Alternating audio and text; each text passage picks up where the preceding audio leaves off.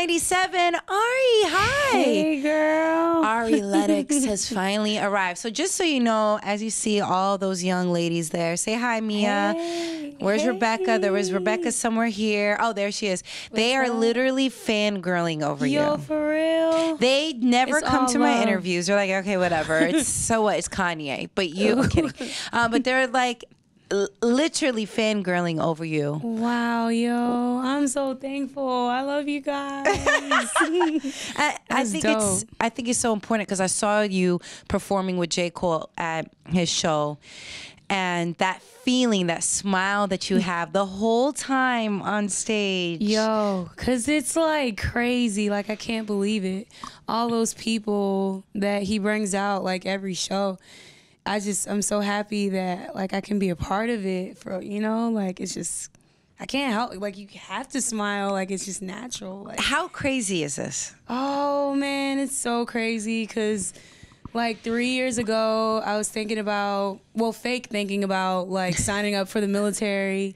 And, you know, I was just on SoundCloud, just uploading songs, just not really thinking that anything could come out of it. So, yeah, this is really crazy. So how did you and Dreamville get together? Well, it's just a long story. I mean, Omen, he's signed to Dreamville, and he basically reached out for a collab. And I didn't think anything of it. I didn't think Cole would ever care, because I always feel like, I don't know, celebrities, like, I always felt like they just never really cared, or for singers, you know, like, so... Yeah, I just didn't think anything would come of it, but we collaborated, and I guess as a couple years went by, and Cole and E were listening to the stuff I was uploading on SoundCloud, and they just flew me out to LA. We worked in the studio, and they sent me home. I didn't think anything of it. Right, I didn't think they were interested at all.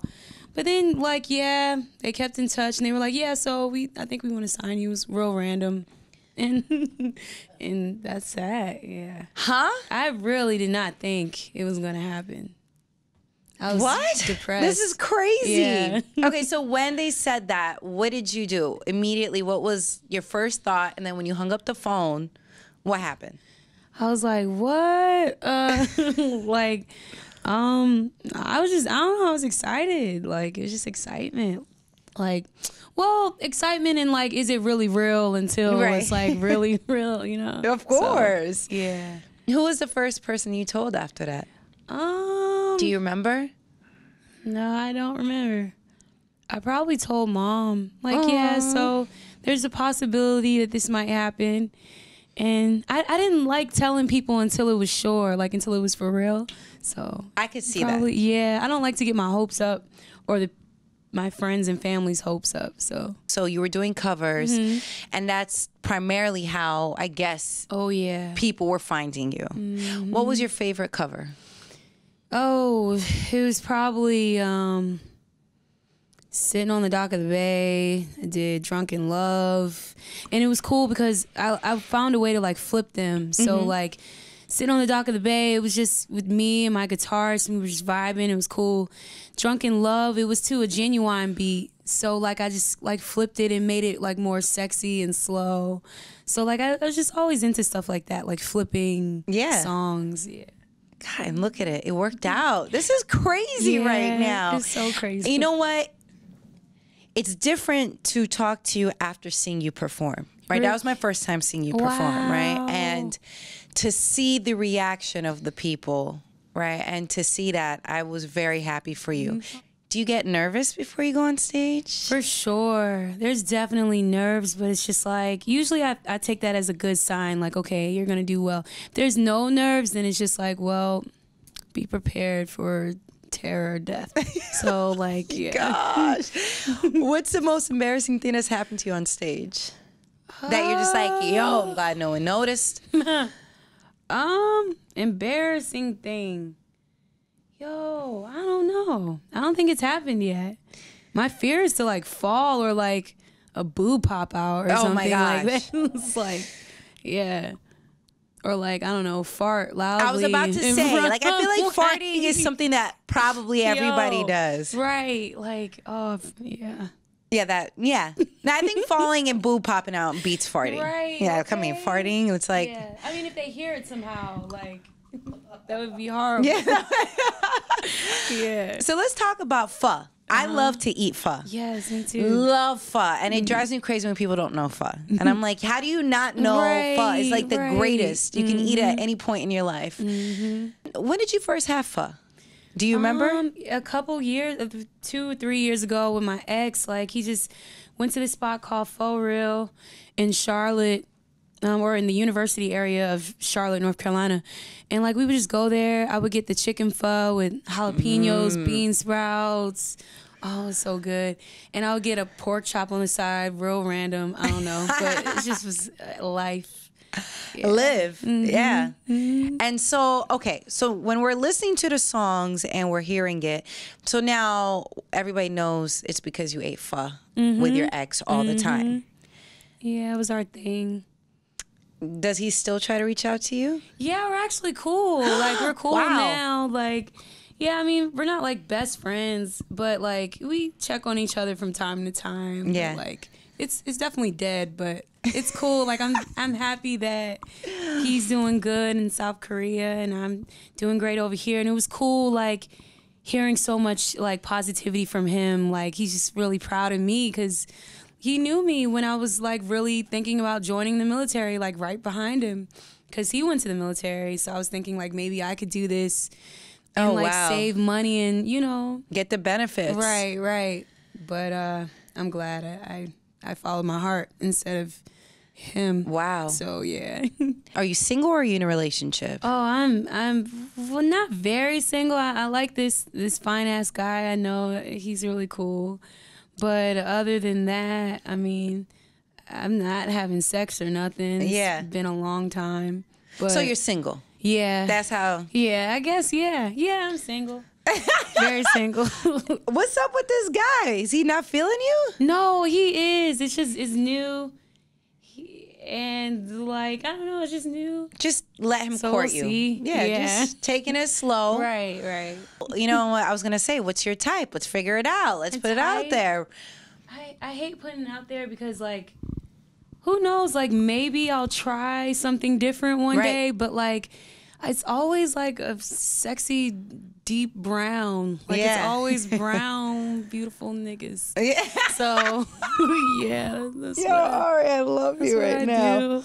Now, does he have to be a lawyer, doctor? Do you care he's in the industry? Or I mean, that would be cool. Well, no, it wouldn't. Doctors are always on call, I feel like.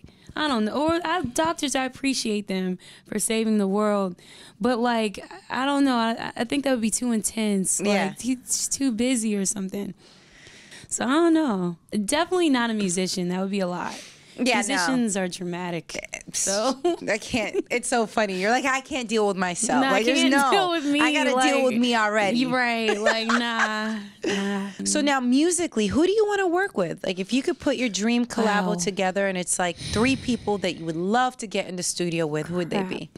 And it's hard to say names because I'm always afraid that they'll be like, who is this hoe? I would never sing with them. So I'm very afraid of rejection, but Hiatus Coyote, I adore them. Okay. Little Dragon, Tyler the Creator. That's awesome.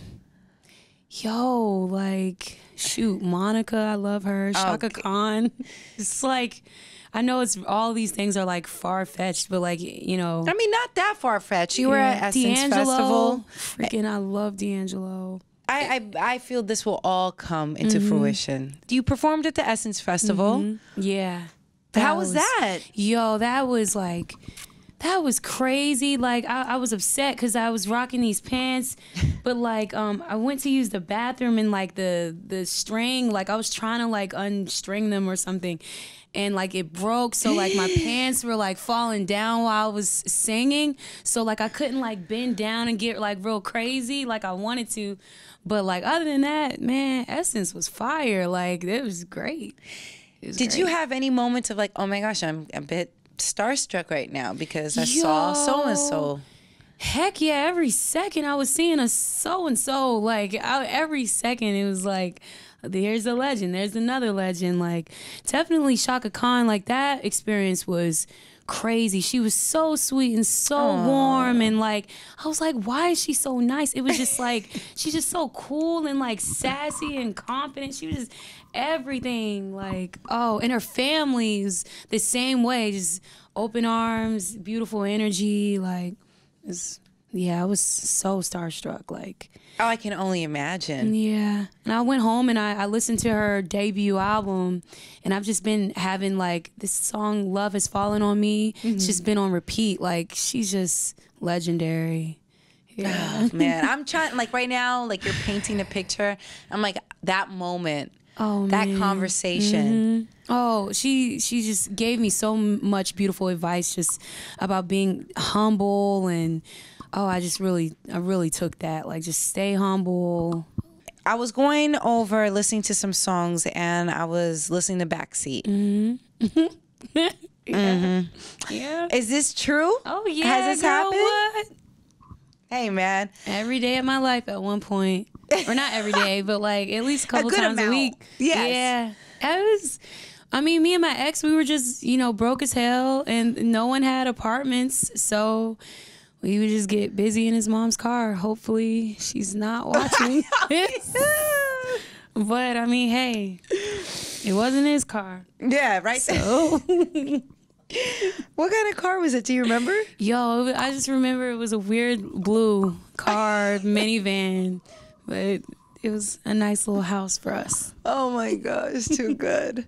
Okay, so what? You have a fear of flying? Is this still? Look, I don't like flying either. Yeah. So I felt when I heard it, I was like, oh my God. I hate it. It's so bad that I've taken the Greyhound cross country like at least 5 times. Years ago, like probably over 3 or 4 years ago. I stopped doing that. I will fly if I have to, but I'm trying to just get past that anyway. Like, me and my cousin, the last time I didn't fly, me and my cousin, we drove from Houston, Texas to Phoenix. We were driving, all of a sudden I see this yellow, terrifying sandstorm. I was like, what the hell is that? I'm thinking it's a tornado. I'm thinking we're about to die. And like then after that, there was like this crazy electrical storm. The clouds were looking freaking crazy as hell. And I realized all this fear, all this anxiety that I have, and we're driving, it's like a prolonged experience of like 2 hours being on a flight. It just made me realize I'm gonna be scared. Regardless, I'm scary in general. Like, I just need to get over this shit. So I just hopped on a flight like last week or something for a show in DC, and I was just like, man, this shit is so beautiful. The clouds, like, I was drunk as hell, but it was great. It was great.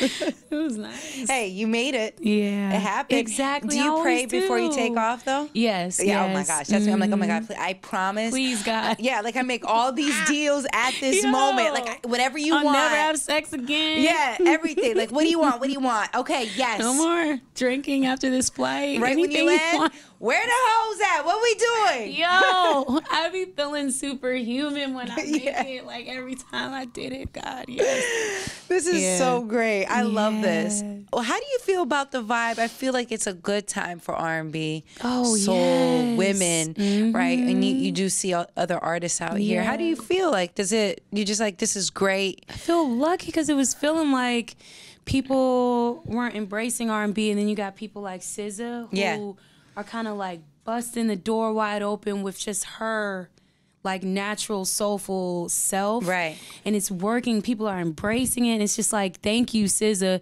thank you, Solange, right? Like, people just being themselves, and everyone just has no choice but just to embrace and accept it. And it's just good music. So I feel lucky that these people are here right now paving that way, because man, for a while it was looking sketchy. Like, absolutely, that there's just no.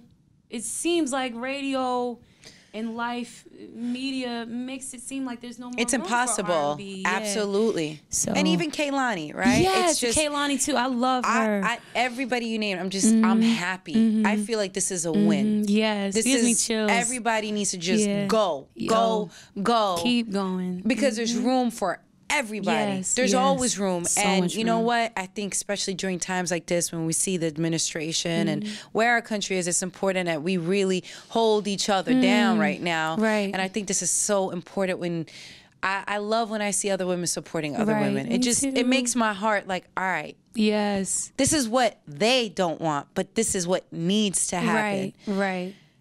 Okay, well, this is going to be really hard, but if you had to have pho with either Solange or SZA, who would it be?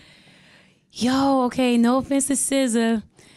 Me and SZA followed each other on Instagram, so she is more of my nigga than Solange, only because I don't know Solange.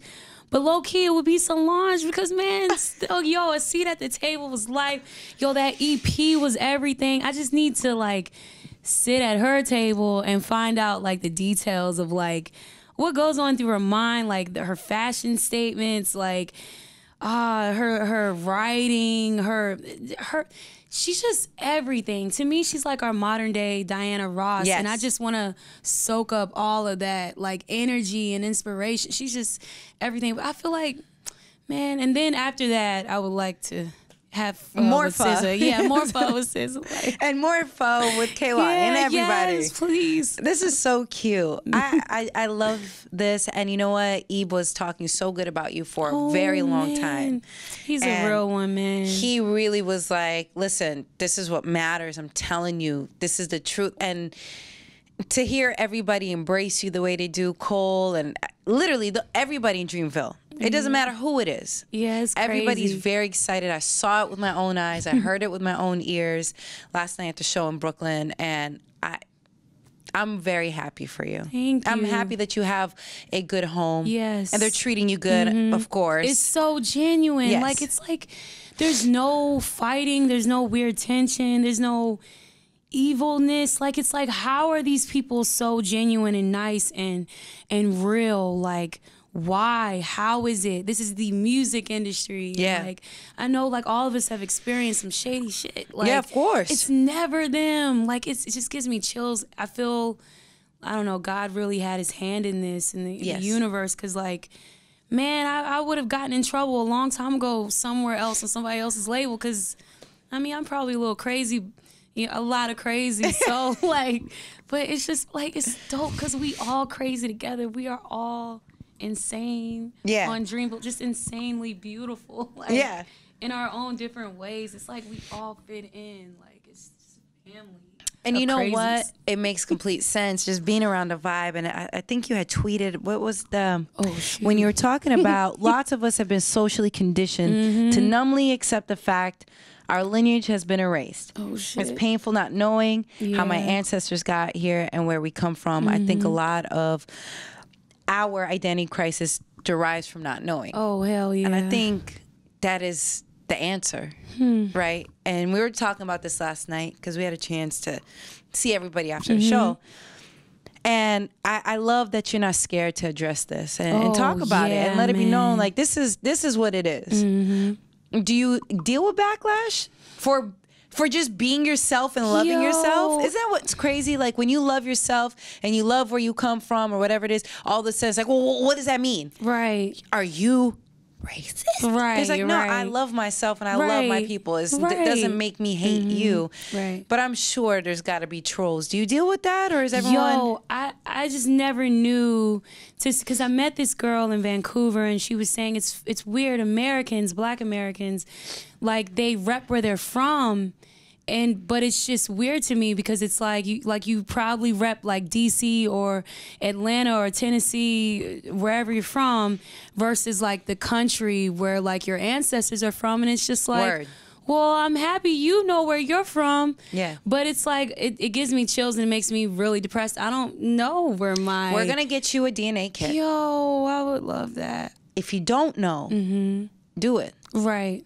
There's no loss. There's no loss. It's only a gain. It's just it gives you that connection, something past here. Ooh, that's real. But it's like, I want that desperately. But my only thing was like, I'm still proud to be like a Black, a woman in America. America's a little shady, but my Blackness, my Black people here, I'm proud of that. I'm proud to be from DC, you know what I'm saying? Just like I'm proud of anyone who claims, where they're from. Exactly. And I can't wait to find out like where I'm from, like where my ancestors are from, because gosh, like I feel kind of like empty without knowing that. But my whole thing is, it's like I'm not gonna just not be proud of DC though. No, like, you be proud. No, that be was proud my of it. thing with that little girl. But like, but it was cool. It was cool though. Yeah, but I'm gonna can't do that wait till you do it and we talk again, and you'll be like, now DC makes. It's a different lens on it. You appreciate it differently. You're like, damn, wow. Like, your family made it through everything. Do you know what I mean? It's it's different. I always tell everybody, you have to know where you come from. It's strategic when they don't want you to know. Ooh, it's strategic. This isn't like by a puzzle mistake. Piece, like it's not a mistake. None of this is a mistake. That is just we're gonna get it. So it's literally corrupted. It's nothing online, and just get it done while you're eating some pho. And this time around, you're gonna be thinking of me, no longer the ex. Right. I was gonna say, so now you can't ever eat pho without thinking of him? Oh hell no! I don't think about him like that. I was like, this is damaging. Nah, this is great food. I don't like, and then like every now and then I think of him, but it's okay too, because it's like there were beautiful things that he showed me, and it's just like I'm just like, oh, thank you for that. You know, it's just like it's not any more pain there. Like, I feel free, so it's okay. But definitely not every time I'm eating pho. Nah. Thank you so much. Oh, thank you. We're gonna get that DNA test, of course. Yo, so much.